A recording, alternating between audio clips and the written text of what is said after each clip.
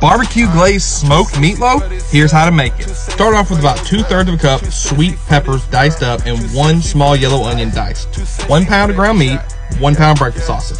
All right, next we're gonna go in with a whole sleeve of crackers. Yeah, I put a little bit more later on. 2 eggs, 1 tablespoon of brisket rub, 2 tablespoons Frank's red sauce. Give that a mix until you get a nice tacky substance. You might have to add some more crackers, and you got to just feel it out, man. See when it's right. Go ahead and stick those in the smoker at 250 in a little bread pan.